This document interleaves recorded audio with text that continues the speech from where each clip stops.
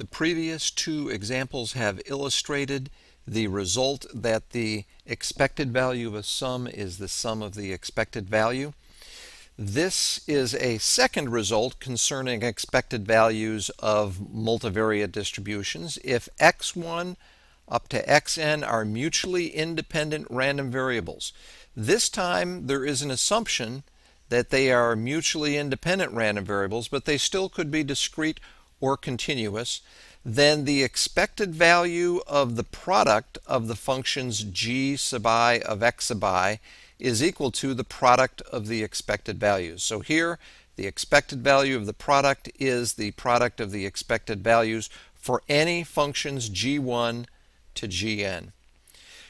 Two important special cases. The first one is when these g sub I of x sub I functions are just x sub I, then the expected value of the product of n random variables is the expected value, is the product of their expected values, again assuming that they're mutually independent random variables. The second important special case concerns moment generating functions.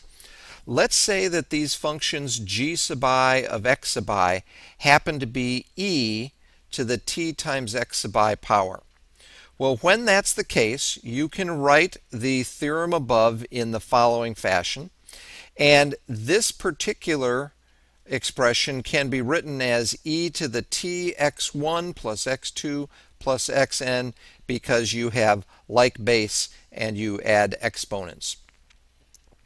Well, this expression on the left is the moment generating function of the sum, also known as a convolution, of x1 up to xn, and so that's on the left.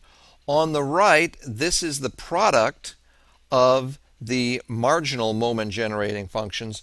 This particular result will be used quite a bit in section 7.3 at the end of the next chapter.